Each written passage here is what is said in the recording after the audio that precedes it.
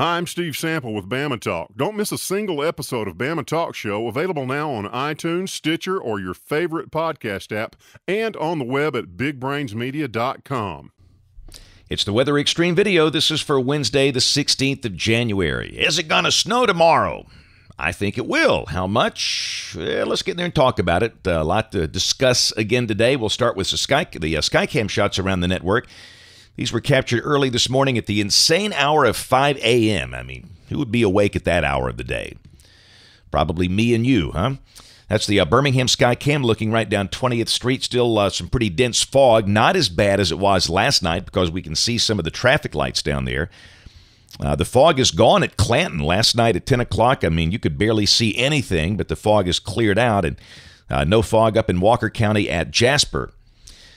All right, everything evolving as expected. You can see the base of the trough over Texas beginning to change into a cutoff low. It'll be passing right on top of us tomorrow, making for a challenging forecast. Temperatures just haven't budged over the course of the last 24 hours. Low 40s around here, but look at Anniston. They're at 51, and you go just south and east of here, and it's balmy. And Auburn at 64. They were in the 70s yesterday, and the sun came out at times. But we'll stay in the cool air. Temperatures maybe reaching 50 today for the Birmingham Metro, but I'd say it's doubtful. I don't think Birmingham sees 50. Better chance of that just south and east of here. And around the nation, it's still cold. You can see the warm air confined to the far southeast part of the nation, and man, it's really cold in Canada. 25 below zero or lower. Let's keep an eye on that. Radar this morning. Guess what? It's raining in spots. Is that a surprise? Northwest Alabama, also rain falling down around Auburn and Opelika. And we'll maintain a good chance of periods of rain today. Still a few counties in Tennessee and Mississippi under an ice storm warning. I don't think that thing has really evolved into a major situation. From near Nashville down to about Oxford, Mississippi. And all the counties in bright green here, those are counties involved with river flood warnings, the Black Warrior and the Tom Bigby, especially in West Alabama. The other counties highlighted in our state, that's a dense fog advisory. Rain for the next 5 days, about an inch. This is valid through Monday of next week. Snow probabilities. The northern half of Alabama with some chance of snow. This is for the period beginning at 6 a.m. tomorrow. And this is a look at modeling.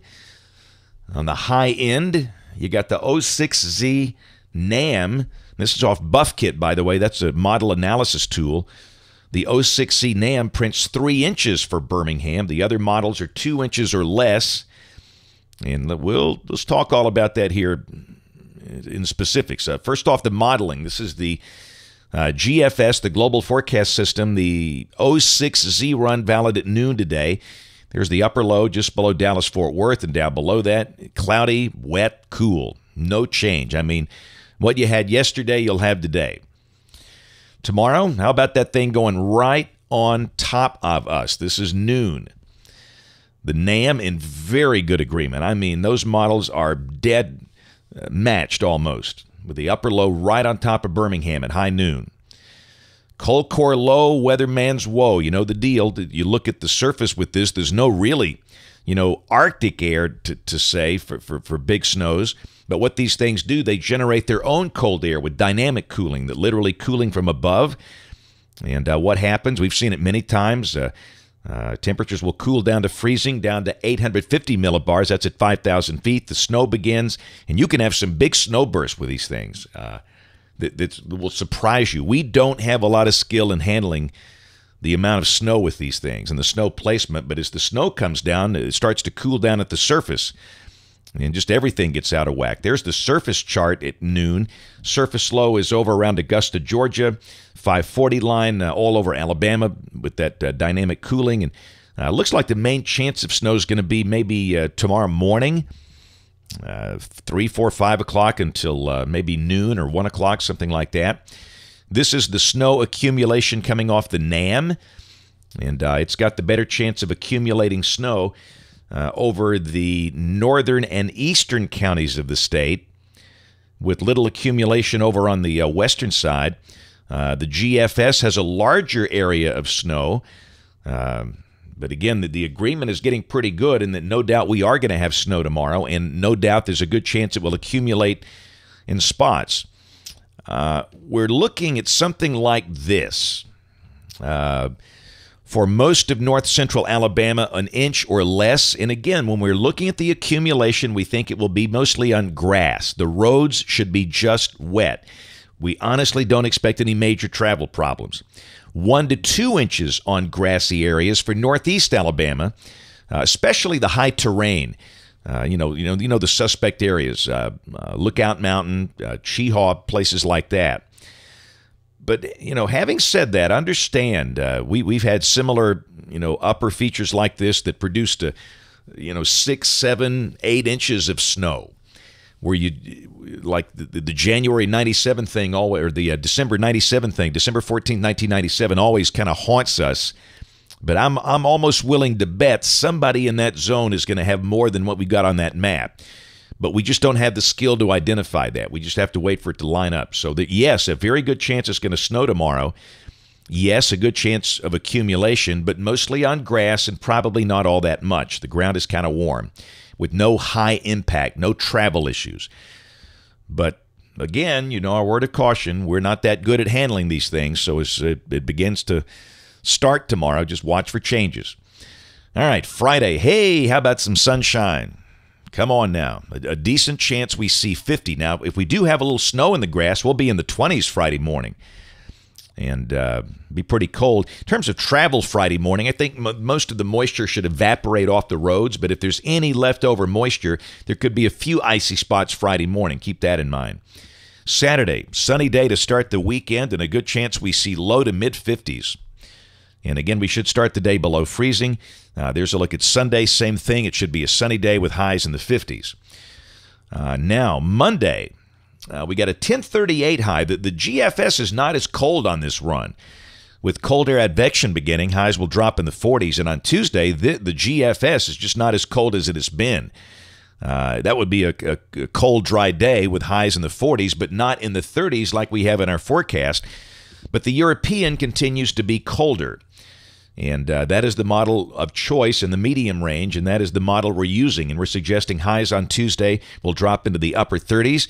And there's Wednesday. And again, the GFS is not that cold, but if the European is right and other runs of the GFS are right, we'll be in the teens. I do think it will be the coldest air so far this season. It will be dry. There's no chance of snow. All right, let's look a little longer. Look at this. Here's another shot of cold air coming in here. This is the 25th of the month. Looks like the latter part of January could be pretty cold, and we'll have to watch for any Gulf Coast runners underneath that cold air. We've seen evidence of that from time to time. We'll go out there to the end of the forecast. This is the 31st of January, end of the month. Warm ridge over Cuba and the Bahamas. Strong polar jet around here. And again, you just get the idea. There's going to be the door open for mischief. I would be shocked if we get through January without another snow threat. Now, I'm not talking tomorrow, but another one. So looks like some fun days in the weather office. That's it for the Weather Xtreme video this morning. We'll have notes in the blog. Next video here by 4 o'clock this afternoon. And if you can, watch us on ABC 3340 News on the live stream or the television side at 4, 5, 6, and 10. Thanks for watching. Have a great day, and God bless. Who's got time to listen to boring radio shows? If you're going to listen to something good, like Eavesdrop. My favorite thing about Christmas is not the presents. No. And it's not the million Christmas parties. And it's not playing Dirty Santa. Mm-hmm. You know what I'm saying? It's about relationships. I know. I know exactly where you're going with that, yeah. It just is. It is. And take the time. What if this is your last Christmas and you never know? Just talking it up. They may use the name Jesus in a terrible way when they hit their thumb with a, with a hammer by accident on Saturday afternoon when they're working on their car. But don't bring Jesus into a song and give him a beer. It ain't right. Hey, I know a few of those folks myself. Bama Talk Show. But before we head for the Dome, we got business to take care of at home. So making plans for the throwdown in downtown Atlanta, we'll have to wait until that post-game rammer jammer rings in the postseason for Bama and the offseason for the Barn. Auburn Unleashed. That magical score that Auburn fans remember, 17-16, came out of that game, and Bill Newton was responsible for the chant. Punt, Bama, punt. Bill, thank you for joining us. Good afternoon, Adam. I appreciate y'all having me as the first guest on your show. Worldview Matters. And, we've been talking about a number of things. Last couple of times we talked about socialism. We moved from Islam to socialism, and we were going to continue today to do the same thing. But a lot of things have happened in the world in the past 10 days. It's heated up again in Israel. So I thought it'd be a good chance for us to talk about some of the things that relate to worldview as it relates to the Israeli situation and Egypt and all that's going on in the Mideast. High school heroes. And the plane goes right through the bridge and doesn't catch on fire. It's tons of stuff, man. Tons of unrealistic stuff, but hey, it was really cool, actually. Warning, any of these shows can be addictive, and they are all fun. Listen on iTunes, Stitcher, your favorite podcast app, or on the web at bigbrainsmedia.com.